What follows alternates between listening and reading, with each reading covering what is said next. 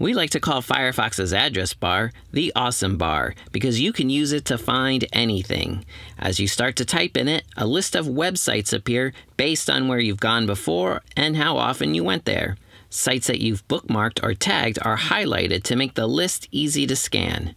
Just click one of the sites and you'll be taken there instantly. And the Awesome Bar gets better the more you use it. You can often find the site you want after typing just one letter. But wait, there's more. You can also search the web from here. Just type a search term and hit enter. The Awesome Bar makes it easy to do more surfing with less typing.